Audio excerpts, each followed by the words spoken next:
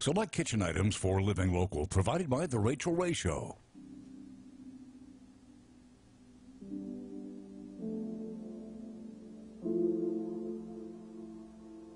Well, welcome back, everyone. Today is National Bacon Day. Yes. So for Baking with Bisky, we're doing everything with bacon. But, you know, New Year's Eve right around the corner. Sure. So we want to make sure that everybody is prepped on how to open your beverages the right way. Right way. Yes. So we have got red wine here, and we've also got a bottle of champagne. Sure. So tell us what you did with the red wine, how to open it. I'm not very good at opening wine bottles. Not really my thing, but I was able to figure this one out pretty easily. Bisky helped me. What do you score? Yes, so the make top sure of you it? score the foil on the top of your Because I was wine trying bottle. to open it like an idiot. No, you were intent I was on the getting right the path, inside. but I didn't do it the right way. So, and then boom, Yep. And plop down and corkscrew, and go just in. make sure that you put your corkscrew on when you put it in. Make sure that you are going straight, because otherwise you will break the cork, and then you will end up with bits of cork in your Do wine. you have a tip for when that happens? Then that is when you get the strainer out and really hope for the best. I say that happens to all of us, right? Yes, it does. So, ta-da. So when you pour red wine, you're supposed to only pour like halfway in the glass so you can let it kind of aerate and do its thing. So if you want to do that, then we'll move on to the champagne over here, because a lot of folks are going to have, you know, some sparkly bubbles for the holiday season. Just a few. So do you know the difference between champagne and sparkling wine? I have no idea. Is this right up your alley? Yes, Okay. this is my area of This is- expertise. So the difference between sparkling wine and champagne has to come from Champagne, France. It has to be created from Sure. a certain region. So sparkling wine is everything else. So Interesting. I did not know that. yeah, you learned something new. So when you open your bottle of champagne, you actually twist the bottom instead of pulling the cork out of the top, because that way you don't lose any bubbles. So you just hold on to the cork and Just rotate twist the bottle? bottom. Okay. Never point it at your face or at anybody else, as tempting as it may be for some folks. Right.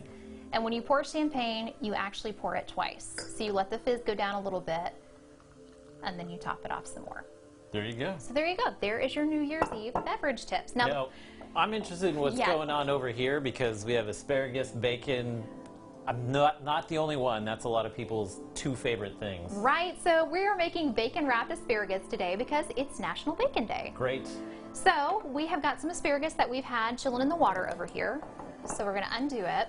Now, lots of folks will chop off the ends of their asparagus, but I'm going to show you a little trick so you I can always know. chop the ends off. Well, now you're going to find out something really cool that you can do. So instead of chopping it, if you're not sure where it's tough at, Sure. just break it. You just snap them? Yeah, so you want to work on these? Yeah, give me a few of those. You work on that. So you're just going to snap the ends of your asparagus. That lets you know where it's tender at. You don't have to eat that tough stuff that, you know, just kind of lingers. So you'll snap your asparagus. Once you have a few ready, then you're going to take some bacon. I like to cut it in half just because it's a little bit easier to wrap it around. So once you have your asparagus ready, you've got your bacon cut in half, you are going to take a couple of pieces of asparagus. You can toss them in some olive oil if you want to, a little pro tip. Okay. I love garlic infused olive oil. So, you know, it's just, there's so much you can do with this. So you can go ahead and wrap your asparagus with the bacon and just kind of tuck the bundle underneath there. You know, another thing that you're really good at, spraying the baking That's sheet. it. I can handle that one. I have faith in you. So you want to lightly spray your baking sheet, or you can do this on the grill, either way, whichever is easier for you. Are there multiple ways to cook this? Yes, that's what's beautiful about asparagus. It's so easy to prep, and there's so much you can do with it. Do you typically grill it, or are you... I love it grilled. Okay. I'll put a little garlic infused olive oil on it. Sure. And then just kind of let it sit on the grill and do its thing. And it doesn't take but, like, you know, a couple of minutes. It's perfect. What's the trick to wrapping these? So the trick to wrapping it in is just love. That's it? That's it. Do you want to give it a go? Yes. Okay, here, jump on in. I'm not getting anything culinary. So No, you can do maybe it. I can handle bacon. So I believe in you. that's it. You're just... So you just kind of wrap them in, just tuck them in like that. Okay. Like you love them. A little bacon love there. That's and it? Then, yeah, and It's then you that put your simple? bundle on the on your I can do cookie this. sheet. Yeah, he's a pro. I He's got this. So once you do that, you can add a little salt and pepper if you want, and then stick them in the oven for just a little bit. You know, you can do like 350 for maybe like 5-10 minutes. You just look at them. The big thing when you cook asparagus in the oven, you don't want it to brown. So when you're doing this at home, is this just a side dish for what? Everything. Okay. Everything. It's so good. That's a we're favorite.